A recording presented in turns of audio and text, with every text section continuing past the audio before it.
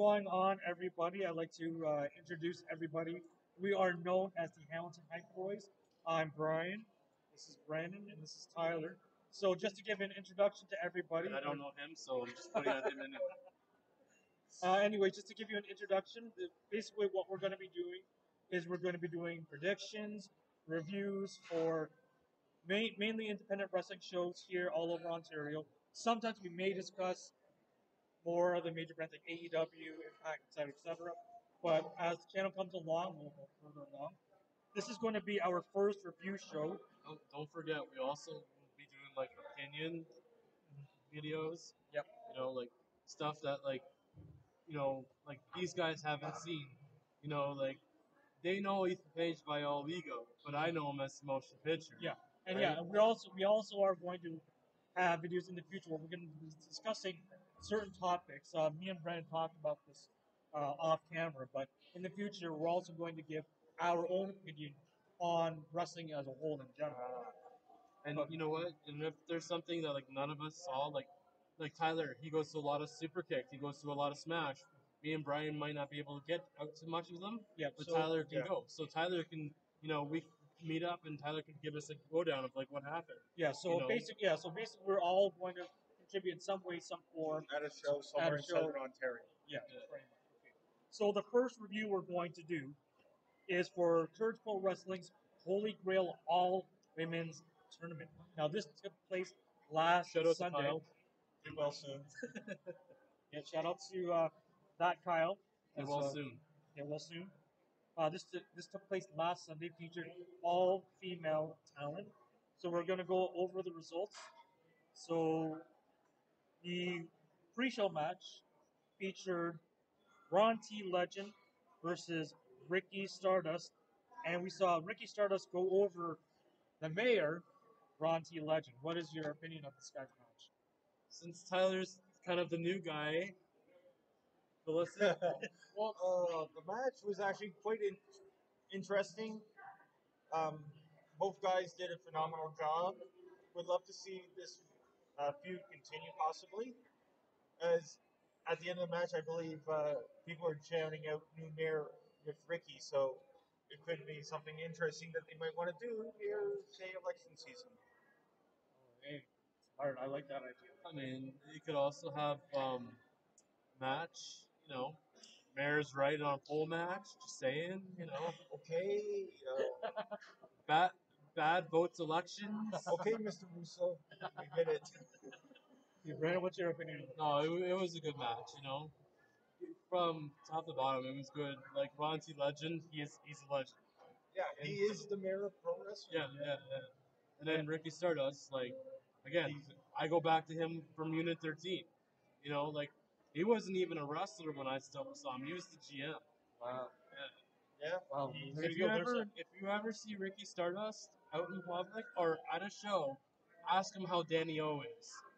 There you go. Some trivia for you guys there, courtesy of Brandon. I thought the match was pretty good. Unfortunately, I almost missed it because I was out getting a drink. I didn't realize there's a pre-show going on until I came back in. Yeah, But I wasn't expecting a pre-show. No, we weren't.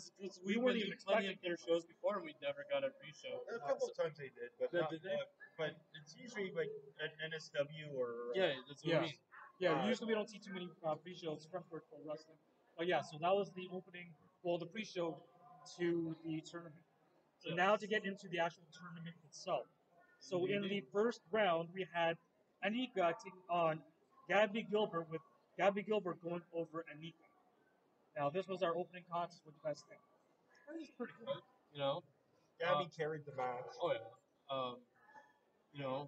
As you guys said, Dollar Store Carmella. Yes. So if you've never seen Anika, when she came out, she literally had pretty much spot on to a T of what Carmella would wear, like the blonde hair, gold outfit. I'm sorry, the only thing that's surprising to you is something more. She was just bad. At least with Carmella, she's entertaining and respectable in the ring. There's Anika, not at all, and you just wish Gabby knocked that weave off her head. I'm surprised you didn't come on. She must have had it on really tight. Must have. Gorilla Glue. Yeah, probably. Probably. But yeah, let's just say Anika's character, like this is the character, not the actual person, because I can only base it on the character. But she basically took the worst qualities of Carmela and Lana and fused them together. Yeah, pretty much. Between a bad Russian accent and wearing jewelry I can find at Dollarama Yeah, pretty much. Yeah, we can go to Dollarama right now. Probably and get the buy exact same outfit. exactly what she will. Yeah. All right.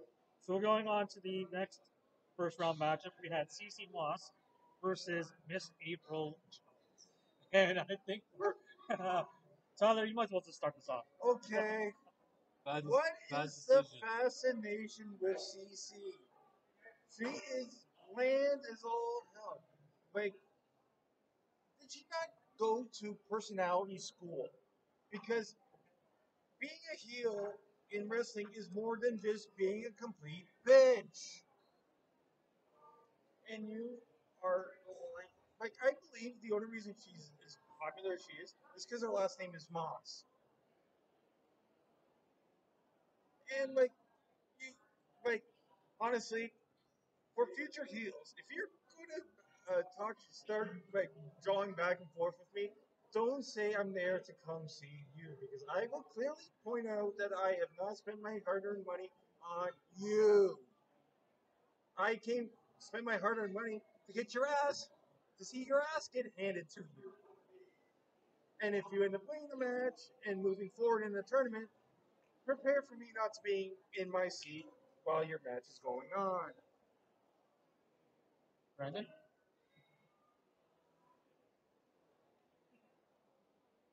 It was good. Like I kind of agree with Tyler. Like I would have liked Miss Jones to go over.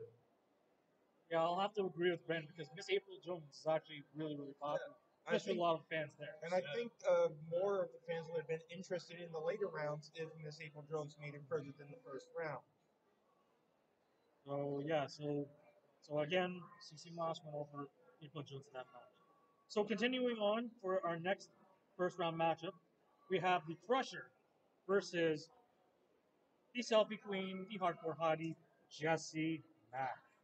I With think we can shrink down her name to the hardcore selfie mama, Jessie Mack. there you go, there you go. And Mack did go over the Crusher via pinfall. Who I think uh, got stuck in the 80s. Are Like you honestly, referring? Would you be referring to the Crusher? yes, I think she's stuck in the 80s. I like Jessie Mack. She's Oh, good. yep. Got nothing to say about the crowd. Yeah. But we're all familiar with Jessie Mack. We've Yes. seen Yeah, Jessie Mack and many that's times. another thing too, right? Like a lot of these people we've seen at other places during other events, Right. kind of thing. So Yeah. you know, But if you've never seen Jessie Mack, you've never seen her previous matches, you're not familiar with her. If this was your first time seeing Jessie Mack, I advise you go back, watch some of Jessie's matches. She's actually had some pretty decent matches. Especially watch some of her hardcore matches Oh with yes. Warhead Oh yes. and Matt Cash. Oh yes. like she was part of Death Proof too. Yeah, Yes. like watch some of her Death Proof and Demand Lucha matches. Oh yeah. She's had some great matches, especially in the match. So moving along to our next first round matchup, we have Valentina Vazquez versus Ryder Furlong.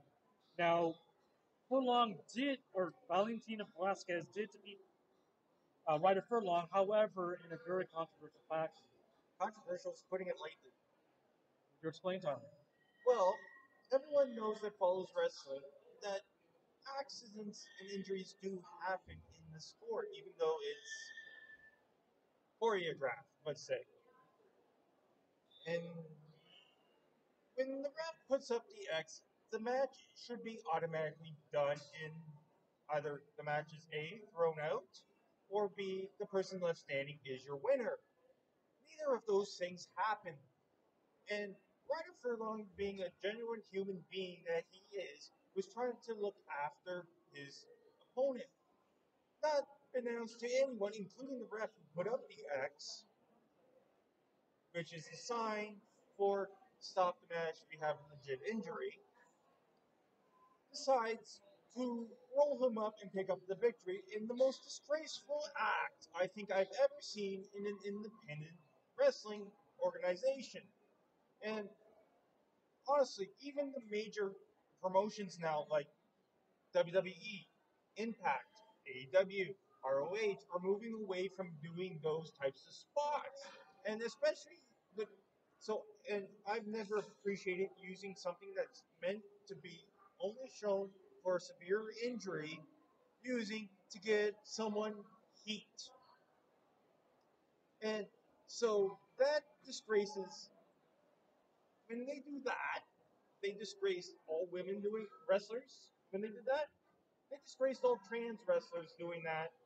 They disgraced the industry doing that. And also, because she's known as Latina, he disgraced the memory of Eddie Guerrero doing that. Because even Eddie, during his heel run, the late heel run he had in WWE, did never pull such a move. So that was honestly the most disrespectful thing. And if Courage Pro, I respect them, I appreciate the shows they put on, but the next match she came out, should like one of their figureheads should have came out and said, "No, you're not medically cleared to wrestle." The X was put up. Sorry, but the winner of the previous match was Ryder Furlong, and he comes out and wrestles the match. Ryder was my pick to win it all. I'll totally agree with Tyler that that was not the way to win, especially if the X is thrown up. And a lot of people are familiar with wrestling. When the X is thrown up, it usually indicates a legit serious injury. Yeah, we've seen storyline injuries happen on TV, but using the X in that format, no, it is very disrespectful. I totally agree with you, Tyler, with that respect. And that should have not been the way for her to win. No. Just a regular roll up pin, fine. Yeah. If it's playing possum, but when the X is thrown up, no, that's instead, not the way to go. match overdone, winner Ryder Furlong. And to be honest, I do not believe she deserved to move forward, and any results after that should have been thrown out. And I think honestly she should be fine. Well, we just got to move along here. So yeah, that's our little rant there on that match there. So our next first round matchup, we had Akasha Black taking on one of our favorites, Shilo, and we actually saw Alicia Black defeat Shilo via pinfall. Now this was actually a pretty good match. Oh, solid match. These two put on one hell of a show. I think possibly match of the night for me.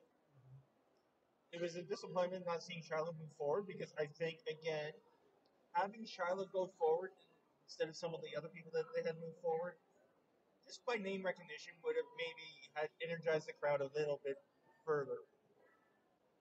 Like, not to credit anyone that performed, but I think having like the more well-known names, especially to Ontario wrestling people, would have helped maybe drum interest and maybe made the final round a little more entertaining and less predictable. Really agree with you. What do you think, man? Hands down was match of the night. Oh yeah, especially for us very familiar with Shiloh, you have to admit she gave to Keisha Black. I've never seen Shiloh hit so hard in my life after watching. I've only seen like a handful of her matches, but this is probably one of honestly I would say probably one of Shiloh's best matches. Yeah, Take it from the ice cream man. oh yeah. Oh, again, low hanging fruit. Oh, I could have said so much worse, but I chose to be. Yeah, Tyler chose to be professional today, at least for now.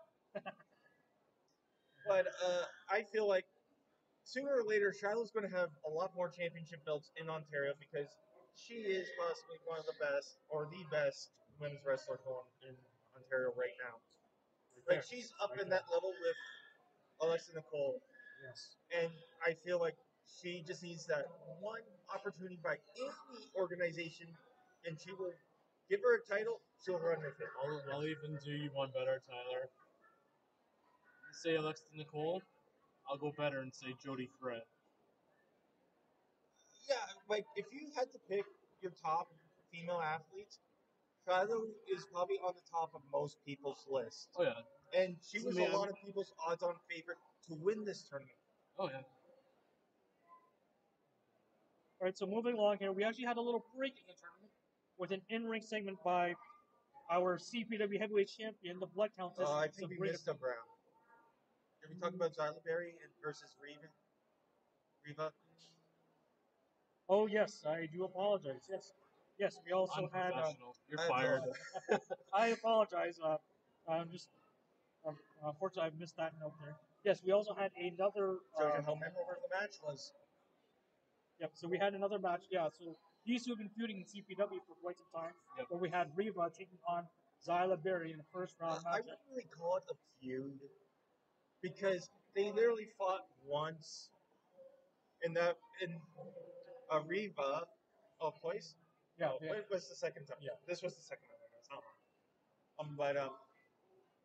But it was like even when you read the description of the match, even CPW talked shit about Reva. And honestly, it wasn't until that match where I finally learned what her character's name was because I just always referred to her as the screaming bitch because that's all she freaking did during the entire match. Pretty much. Yeah. And I would like to have my hearing by the time I'm in my 40s. Well, luckily for you, Tyler, Zyla Berry went over Reva to move on to the next round. Yes. So thank goodness for that, right? Okay, so now we can get to the break of the tournament where we had an in-ring segment with the CPW heavyweight champion, the Blood Countess, Sabrina Kyle, inducting a Hamilton wrestling legend, the Anaconda, into the Hamilton Wrestling Hall of Fame. However, during that segment, we saw the return of a person we have not seen in Curse for Wrestling, let alone Hamilton, in a very long time. We saw the return of Saint The myth, the legend known as Saint Saint. Stephen Elias made his triumphant return to during the segment, and he was questioning, with such a big tournament, why was he not invited? Exactly, man. Why was he not invited? They made such a big deal of this event. A legend who's also in this business, Saint Stephen Elias. Why was he not invited? And he let his feelings know. And like the Saint always says, he speaks the truth, and he spoke Yes, a lot he of truth Yes, he during did. that segment. Yes, he did. But unfortunately, because he was outnumbered 2-1, I guess the girls couldn't handle the truth. they have to beat him down a weight just to shoo him off. That's a disrespect to a legend there in the industry. Stephen's a legend too. He's been in this business. Such a disrespect to a legend. And Brandon knows, even before I was a fan, you know him best as well. You're 13. So hopefully this is an indication that we're going to see more of the leader of Saints Row back in CPW. So hopefully we're that's all a sign. proud members of. Yes, we are. Okay, so now we're going to get on to the semifinals of this tournament. So the first semifinal match is we had Valentina Vazquez taking on Zyla Berry. Now we did have Zyla Berry come over the victory over Vazquez via submission, which kind of surprised me. I think she won the first round too with submission. Was it a submission? I think she won the whole thing with it. Submission. All right. Yeah, she won the whole thing with the submission. So basically, so we had Zyla Berry moving on to the finals over Vazquez. So that was interesting match. Probably one of the last matches I paid attention to. Yeah, until the next one. Yeah. No, till the non-tournament match. Oh, right. Okay. Yeah. So basically, again, another decent match for Zyla Berry moving on to the finals. Moving along, your next semifinal matchup: CC Moss taking on Jessie Mack. Thank goodness that we had Jessie Mack in this match. Yeah, thank God we had Jessie Mack, but unfortunately, Mack had to take the loss from this one, and CC moving on to the finals. I couldn't tell because I was out getting a beverage. So Yeah, so Tyler, once CC Moss's music hit, he stormed out of the room. 'Cause he didn't. Hey, if she thought I was there to watch her, she was a big mistake. That's a lesson to all the heels. Don't tell me that I'm there to see you. Because by the end of the day, I'm just going to get up. I don't care. I'll just get up and walk out on your match. But again, just as we've said in the first match, Jessie Mack is a great worker. It's unfortunate she had to take the loss to CC. So It's unfortunate anyone has to take a loss to CC. now moving along, this is our non-tournament special attraction match. Forgot Yeah. another semifinal. Oh, sorry, my bad. Thank you for being here, Tyler. I would probably be lost all over the place. So our Fire. last He's fired. Our last semifinal match, we saw Akasha Blaque taking on Gabby Gilbert, with the result ending in a. Now they said it was a double disqualification, But it was a double clearly countout. it was clearly a double Double countout. So Yeah. Because I don't even think that. I think almost the entire match took outside the ring. pretty much, yeah. They once they started outside, they did not stop. Oh, they got in the They ring. got in the ring for the bell to go, Yeah, and then they went back out. Yeah, pretty much, yeah. So yeah, just that's pretty much it. Yeah, it was, That's another double- one that was like what Ryder's match. It ended weirdly for me. Like Yeah, it was like Well, we kind of expected that because, unfortunately, maybe it was an oversight, but they didn't have even enough matches in brackets. So But, I mean- either you would have had a triple threat for their finals, or one of the matches was going to end up in a double DQ, double count out, whatever. I mean, maybe this is just like them starting a feud kind of thing, like going forward. Could be possible if they do both return to third 12 wrestling. We could see this feud in the future. Yeah. So we'll And probably Gabby the last is a very popular wrestler in She is, yes. Courage Pro. Yes, she is. She ran a seminar prior to the event. Yes, she did. Hopefully, the wrestlers enjoyed it. And the whole match was just a weird match to begin with, because you had a Blaque tied under a tarp as waiting for Gabby to come out and attack her from behind. And again, it was like they were in the ring just so the bell could ring. They could ring the bell, and then they went back out. Yeah. It was like, okay, where's the match? It didn't even really feel like a match. It just felt like two people fighting. Yeah, pretty much more like a brawl. Yeah, I mean, that's really in the end, that's kind of what it was. Yeah, it was just a it was brawl. pretty much a brawl. That's why Brian might have forgotten that was a semifinal match. Yeah, because totally slipped my mind. That's probably why, because we were paying attention to the matches where there's a national clear winner. So I forgot about a match that didn't even have one, or a clear one anyway. Unprofessional. Anyways, moving along to what I was about to mention with the non-special tournament, the non-tournament special. Oh, attraction match. jeez. Now it's a special tournament. The non. Well, technically it was in a non sense. Yeah. special attraction match. There you go. Now, originally this was supposed to be Allison Kay taking on BMS, but unfortunately, due to travel issues, Allison Kay was unfortunately not able to make it. However, Which sucked. unfortunately, but however, Allison Kay did assure us that she would be here for the December 4th Courage Pro Wrestling. However, in her place, last minute replacement, we had current Impact Wrestling star, the quintessential diva, Giselle Shaw, taking on Bia Moss for this special attraction match. And I don't know about you guys, though, but these two went to town on each Oh, Oh, yeah. man. This was. If how can I say this? If Shiloh's match wasn't match of the night for me, it was this. was This the close was runner-up. it. Yeah. This was it. Those between this match and the Charlotte match, you had two.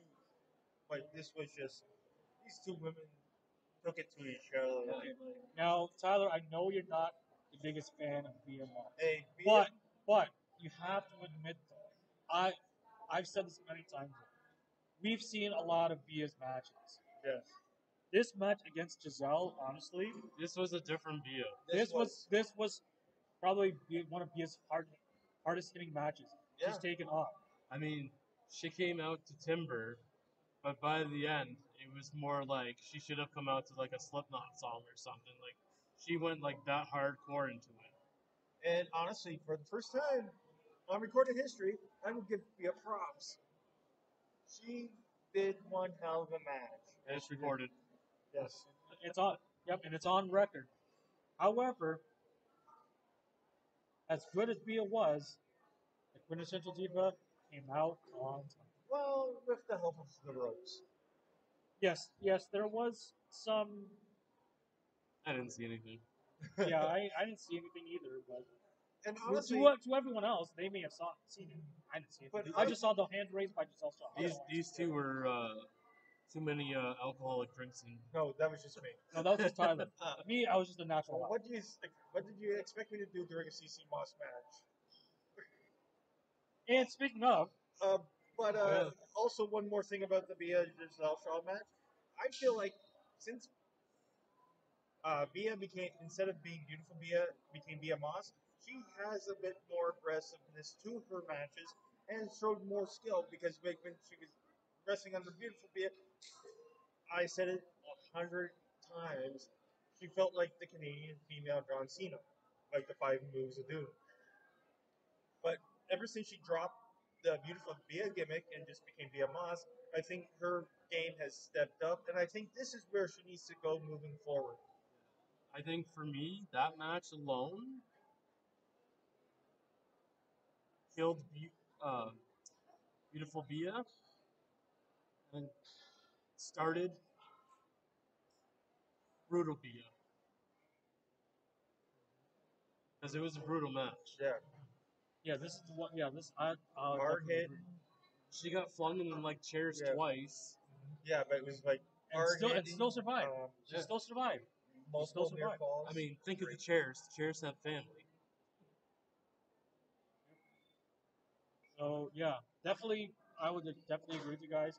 If it wasn't for the Oscar Black first Sure. round match, this was definitely my pick for match of the night. Yeah.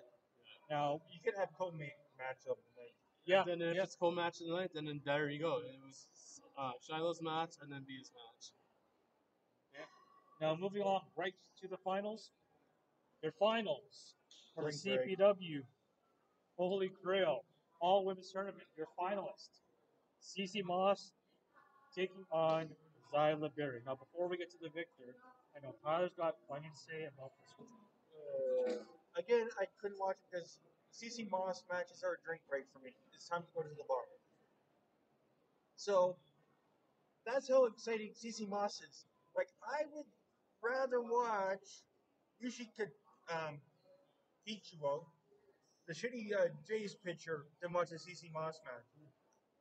I'd rather have my back waxed than watch a CC Moss match. I'd rather have each tooth individually yanked from my jaw than watch a CC Moss match. So there's a lot of things I would rather watch than a CC Moss match.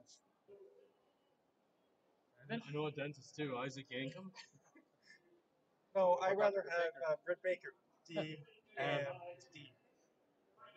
Baby. It was good. I'm glad that Barry won. Now that I can stop calling her Burberry. Yep. So as Brandon mentioned, your brand new and undisputed CPW Women's Champion and winner of the tournament, Zyla Berry. So yeah, so You know that what? was You know what?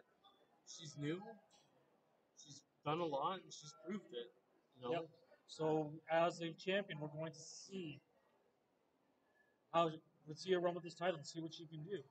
See if she can step up. If she can step up to the level as Bia Moss did against Giselle Shaw. Well, now then that she's a champion, she's going to have a target on her chest, on her back, not only from the women of CPW, but the women of Ontario are going to be going after her. Yeah. there's a lot, Because and we know a lot of big names yeah, in the female like I said, section of like Ontario. Jody Threat, Jody Threat can There's come. Jody Threat, Alexia Nicole, Shilo, Yeah. Taylor Rising, and who knows, maybe CPW will bring in some big names to You know, challenge her. maybe she faces Giselle Shaw, yeah.